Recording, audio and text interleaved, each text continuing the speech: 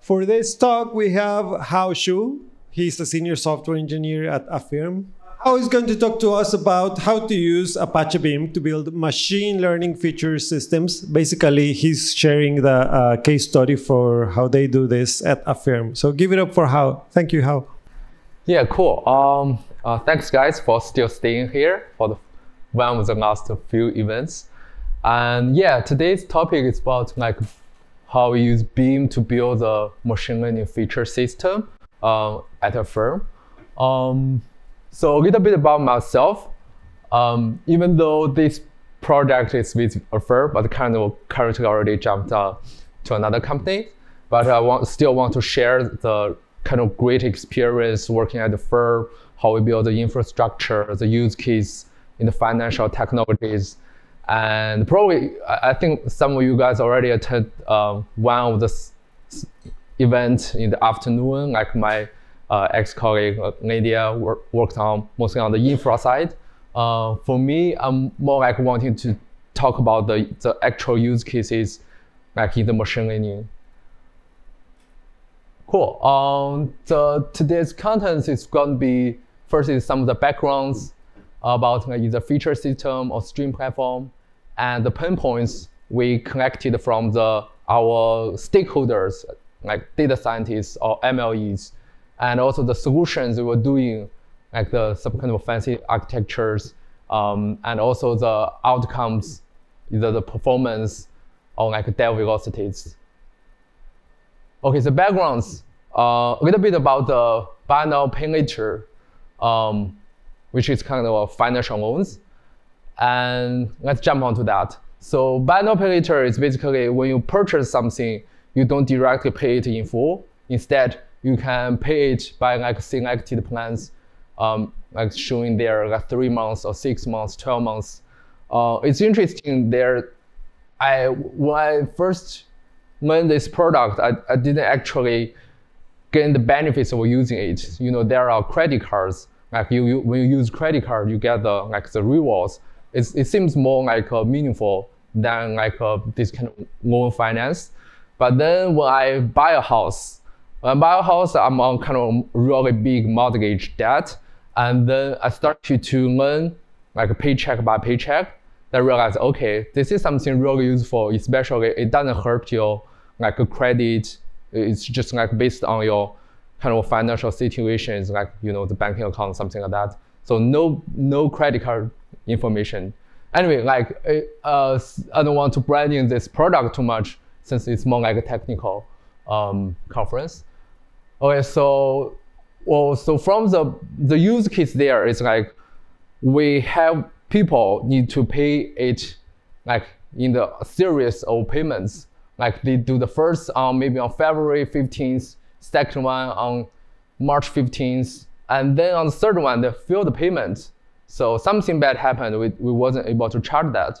So for the forthcoming payment, how would we predict, is this user actually able to make it or not? Or with this kind of, even though he made this payment, is the next loan coming out, should we still approve the loan? Or should we just maybe just decline because we think it's a really a potential bad users? So basically, we need to figure out these questions by using a really time difference from the last payment figures until the time the user making this payment or making these loans. So maybe you already learned from our previous sessions, we kind of companies switching to a lot a streaming infrastructure to improve the performance. If you think about that, if we still doing the batch data to get the time since the last payment figures, it's kind of really not good because we need kind of to learn the user situation at this moment. So streaming really helps. So there is Kinesis, Kafka, and based on that, there is Flink to build more stateful processing. But generally, if you learn that ACH transfer is in a batch transfer, and some companies are building some real-time transportations and in the payment tech, and that's kind of really new technology too. Okay, so feature system is nothing but like a storage, like basically storing your features is online storage, more like serving your online features or offline data like on offline storage. And pain points. Okay, so pain points is we want to build something with more realistic use cases. So we don't want to like build something without a direct use case. So we work with data scientists, learn their pain points, and these are some we collected. First is we have some old system using the stream data, but in order to onboarding a new feature data, you have to backfill all the historical data. For example, I create a new feature now.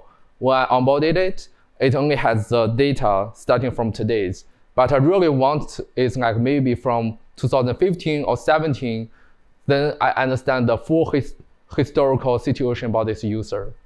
So backfilling is kind of really important, but when it's come really slow, it makes us really sad because some of the people need to babysit like the pipelines to backfill the data, and if the pipeline failed, they have to restart, rerun it again and again until you get the right data. Another one is like the excessive code, like to define feature. This is really depends on like your code base. So we want to simplify that because we think about like our users, like data scientists, they don't write a lot of like more software engineering code with more like required style, like and also the testing. So we want to give them like more easier user experience. Hey, you just need to write like maybe 3 to 5 line codes. You define the feature, and that's it. Variety is like more like the ability for creating new features.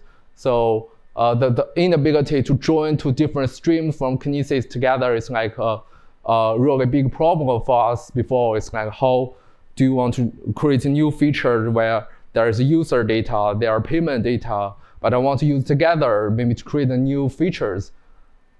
And visibility is like want something like a UI, like or something like a catalog that you can easily to see, hey, there's already the feature created. You don't need to like create this new feature again.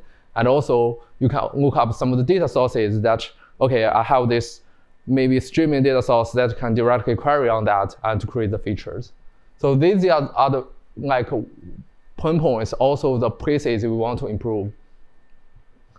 So solution is we want to build like a machine learning feature system. It's not only a storage. Instead, we kind of glue things together. Beam is kind of really important part. It's more like our transformation layer. The reason is because we first select Feast as more like the feature registry or catalog, but the Feast doesn't provide like a transformation out of box. So instead, Beam can glue the things together. Okay, we define this feature and decorate it onto a Feast. They call it feature views, and providing the sources and define your schema, then you're ready to deploy the features. And with Beam on the definitions, on the transformations, it can be either run on Flink or Spark. For Flink, it will be like the streaming pipelines, and the data will directly write to online storage, serving the online data or online features, or use Spark that you can run like at your own convenience or scheduled way to backfill the historical data. And the data will be stored into offline storage as S3. And from this S3, there are also like a materialized way, a method to materialize the data into the online storage. So this is the way we're architecturing the platform or the system. So a little bit about the backfilling. It's kind of still the biggest pain point here. So backfilling is the process you backfill feature data, as I mentioned, to the historical point in time. The way currently we're doing is like we know the feature definitions. We call it feature views into the Airflow jobs, and the Airflow jobs will compile this Python code in Beam into like a job jar, and this job jar will be loaded into like a stateful job and running on Spark on EKS, and then generate the state data into S3 offline store. And from this offline store, if you feel like the historical is good and you want to use the latest feature, then it can materialize the latest data into the online storage.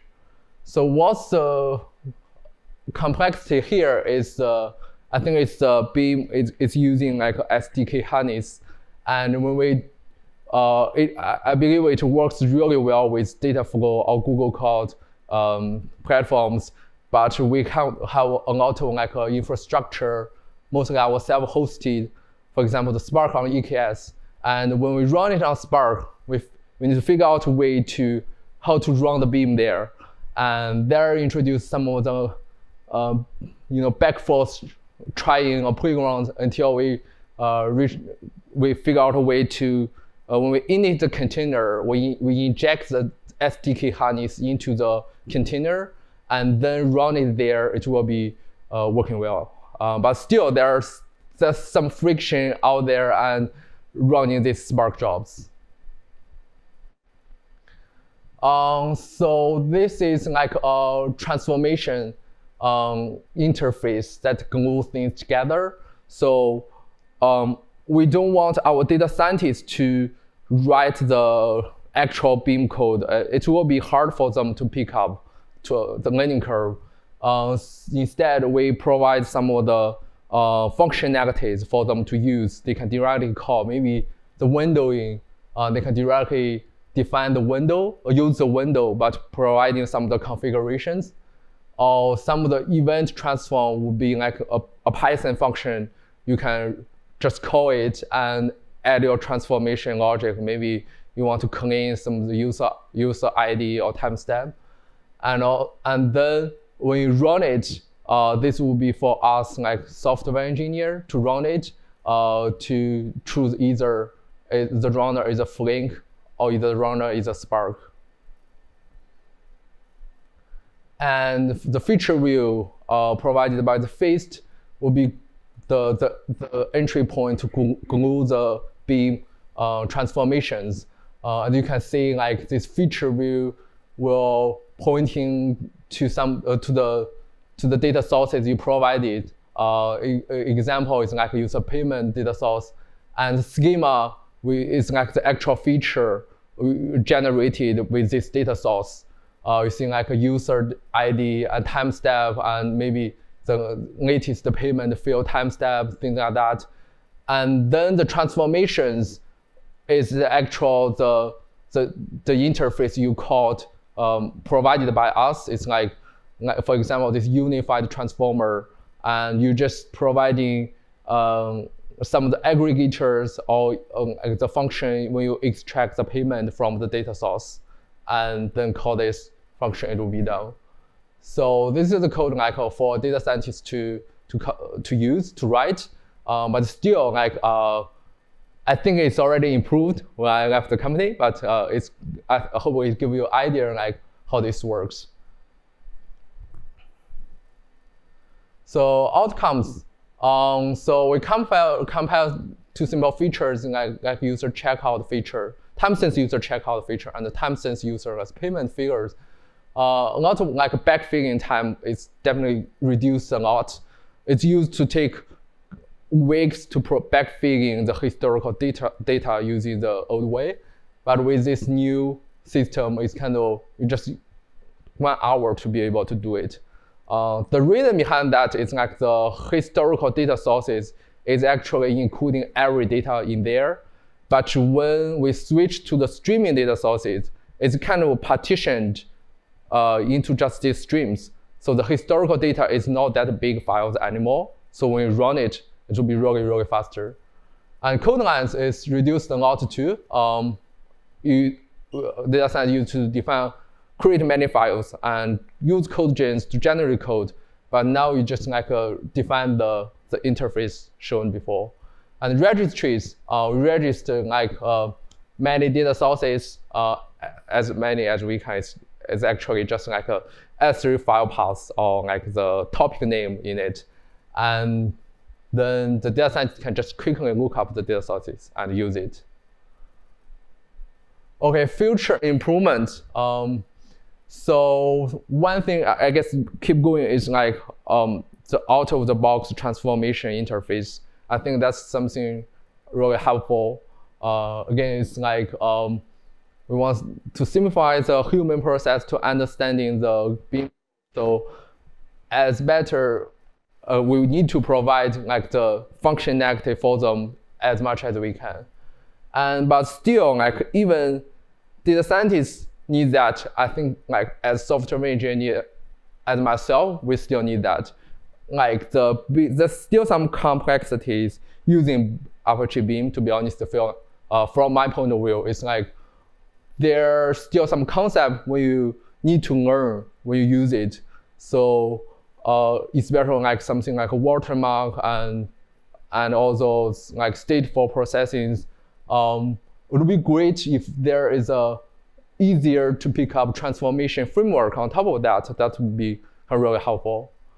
And another one is the improvement on the Beam Spark runner. There are still a couple issues running on the Spark runners, and I think that's something need to improve too. Cool. That's just my topic.